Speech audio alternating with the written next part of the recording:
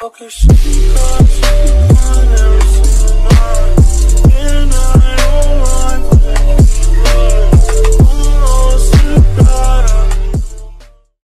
Alright, what's up guys? Today I'm going to be showing you how to make an animated music video. Today I'm going to be going over things like importing your video and music files. I'm going to show you how to synchronize your video to your music. I'm going to show you how to put it all together with some basic transitions. I'm going to show you some effects like overlays, cropping your video, and doing some inverting effects. And then finally I'm going to be touching on a little bit of post-production stuff like color correction and exporting your video.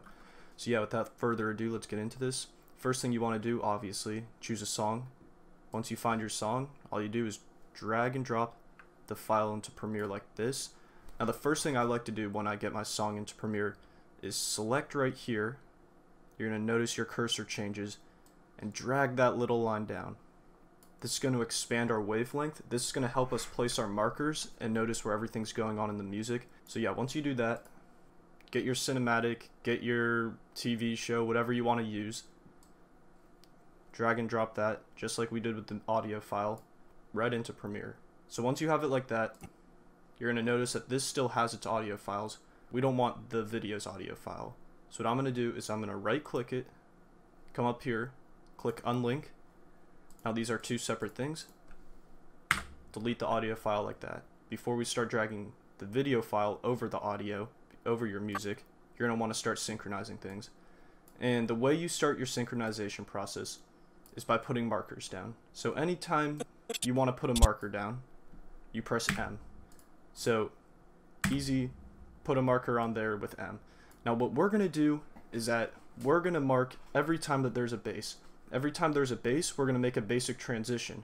So when we have a marker on our bass, it's going to be a lot easier for us in the future when we're actually bringing our video in and chopping everything up. So I'm going to go ahead, and every time there's a bass in this song, like you'll see here, see that? I'm going to do that every time that there's a bass. So next time there's a bass is right here. Put a marker down. See that? Bass right there, put a marker down. And this is why we expanded the waveforms. It's a lot easier to see where a bass is going to be when you have the waveforms all expanded like this instead of having it compressed like that, like it usually is, right? You can see that right here, it jumps up, we know that there's going to be bass. So I'm going to cut ahead and I'm going to put some markers down and I'll get back to you guys in a second. Okay, so I'm done marking up my music. Let's just take a look at that really quickly. Okay, she cuts, I never seen mine, and I... So you see that? Every time that there's a bass, there's a marker. It's going to make it a lot easier for us in the synchronization process. So now we can actually start taking this video clip and messing with it and making it look good to the music. So the first thing I noticed with the music is that there's this build-up right here. See that?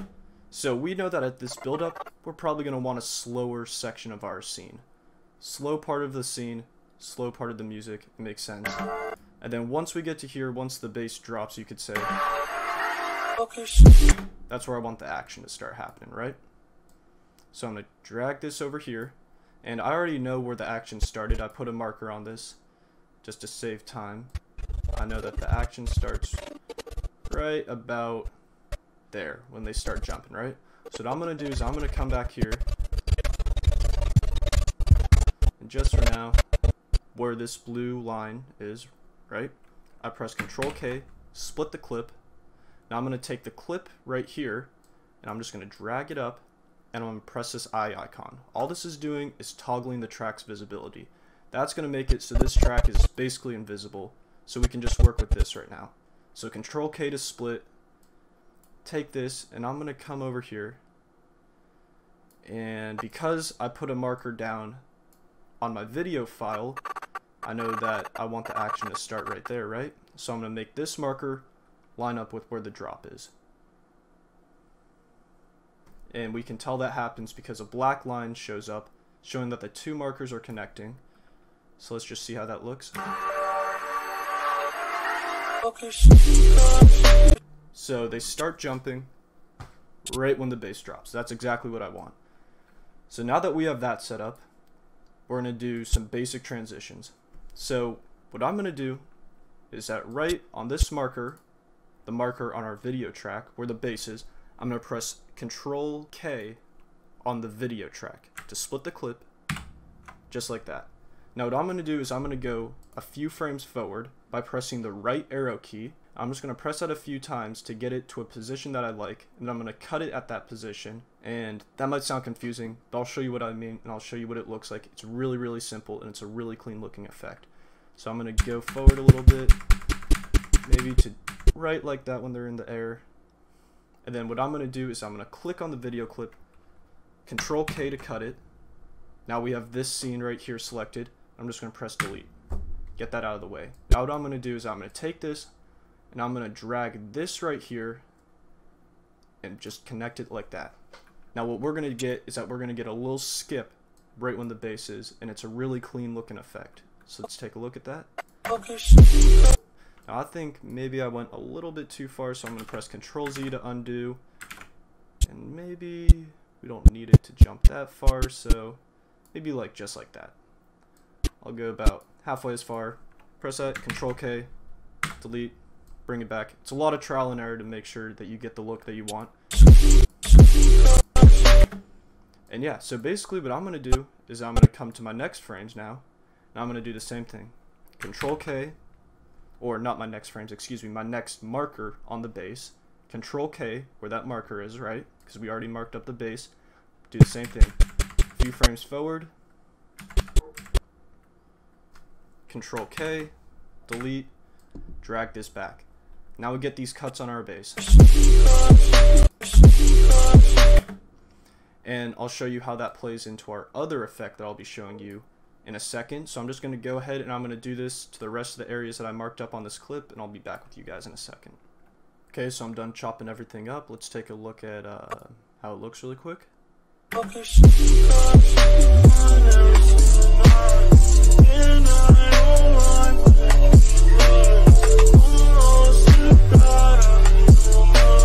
Alright, so nothing special, but it's clean, and that's all we need to do to start.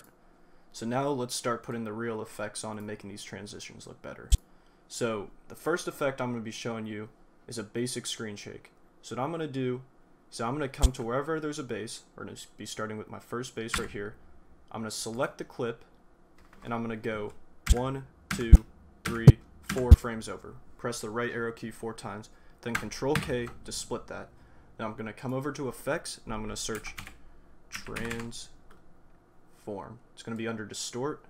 I'm going to put Transform. Oop, didn't work. And I'm going to put Transform on it like that. Alright, so now that Transform's on it, the first thing I'm going to do is I'm going to take my scroller, come to the first frame of this 4 frame area that we just selected for ourselves.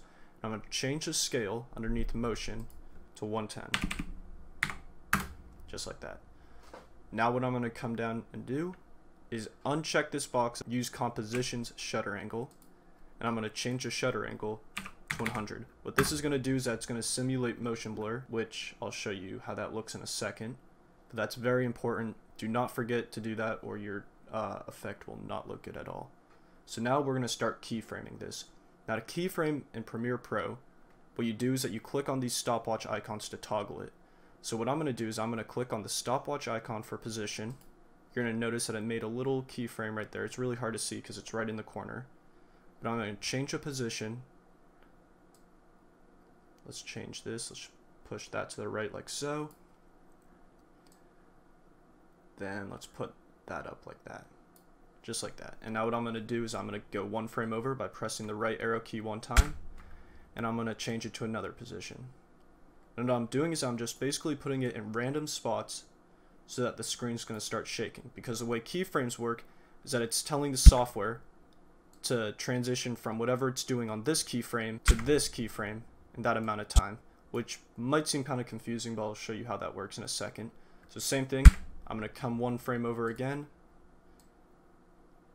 Maybe let's push it that way. I just noticed that this is probably a little bit too far down because we can see the black. Let's come back to this one. We'll keep that how it is. We'll move that up like so. So it's kind of moving around. Come here one more time. We'll move this to the right now like that. We'll move this back down. Alright, let me show you how that looks. focus. Simple screen shake, really easy. So we're going to do that same exact thing to our next clips, but then I'll show you a little secret on how we can skip a couple steps. So same thing, come to our next base, which is conveniently marked with a marker for us. 1, 2, 3, 4 frames forward. Now the reason I'm going 4 frames forward in this case is just because I can kind of see that my base lasts for about 4 frames. We can see that this little jump in the waveform is about 4 frames long. That doesn't mean all of your screen shakes have to be 4 frames. Just in my situation, it looks like that's about how long the base is, and I want the screen shake to last for the duration of the base. So same thing, take our transform, put it right there, scale 110, come down here, uncheck that box, shutter angle 100. Now, to skip a few steps, what I'm going to come back and do, come to our first screen shake, copy and paste those keyframes like that. Make sure this is selected, Control V, and boom, we just pasted those keyframes right back in, so we don't have to worry about keyframing it every time. See that? So what I'm going to go ahead and do is I'm going to do that to all of my bases, and I'll get back to you guys in a second.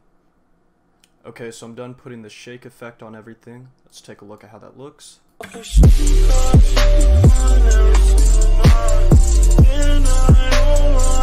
Alright, so it looks good. So next thing we're going to do is that we're going to do some work with adjustment layers. Now adjustment layers are really important because they're going to end up saving you a lot of time in the future. So to make an adjustment layer, you come down to your project panel, you click this little paper icon, it's kind of what it looks like, click new adjustment layer, just click OK. Now I'm going to take this adjustment layer and I'm going to drag it above my scene. Remember this scene right here, the one that has the eye icon toggled off, is just some stuff I don't want to work with. I'll just put that over here so it doesn't get confusing. Now this adjustment layer, what I'm going to do, so I'm going to drag it over everything that I want. So you're going to drag it over your entire clip, right? Just like that. Now this, I'm going to also drag this away. Obviously I'm not marking up the entire clip, that would take way too long for the tutorial, that would waste a lot of time. But basically I'm dragging the adjustment layer to the end of my clip. Now how adjustment layers work is that whatever effect you apply to the adjustment layer gets applied to anything that's underneath the adjustment layer. Now to start, what we're going to do is that we're going to go to our effects panel, look up crop, and then drag crop onto our adjustment layer. Now what crop does is that it basically asks you to input what percent of the screen you want to crop. So top, you're going to notice everything's at 0% right now, obviously. Top, let's just type in 10. Now 10% of the screen is cropped at the top. Now at the bottom, same thing, we can put in 10%. There we go, now we have a little crop. Now you can change these values to whatever you want. If you want a really dramatic crop, put in 20 for all of them. Some people like to do that. I think between 10 and 15 is a usually safe place to go. Gives it a cinematic look without just cropping away all of your action. Now we have that effect applied underneath, or applied onto our adjustment layer, which is then applied underneath. So the next thing we're going to do is I'm going to show you how to do a little bit of color correction, and we're going to also add that to the adjustment layer. So again, adjustment layer selected. Now what I'm going to do is go into luminetry color. It's over here. Now luminetry color is interesting because there's a lot of stuff you can do with it. Right now I'm not going to go into everything because that would make this video an hour longer, but what you do have to know is that under these looks are really fast, kind of lazy ways to give your video a certain look. So you can choose from all these presets. You're going to notice it changes the way the video looks. And yeah, you can go around and kind of mess with those. What I'm going to show you for now is how to do basic correction with curves. So we're going to click curve. And now what I'm going to do is that on this curve right here, I'm going to select right here, click on that, drag that up. And then I'm going to come down here, click on that, drag that down. What I'm doing is I'm playing with our color a little bit. It's going to add some contrast to our video. So let's take a look at what it looks like with and without that. See, adds contrast to it, makes it look nicer. So after this, next effect I'm going to show you is invert. This is a pretty cool effect. gives a little flair to your video. I decided I think a cool place for the invert effect would be over here where there's the 3 basses in a row. So let me just show you what it is right now. What I'm going to do is I'm going to apply the invert effect to these 2 areas that are in between our screen shakes. So what I'm going to do, come up, effects, type invert. It's going to be underneath channel, and I'm going to drag invert to both of those areas that don't have the screen shake. Now let's just see how that looks. Next thing I'm going to be showing you how to do is flashing strobes. So there's some clicking right here. Hear that?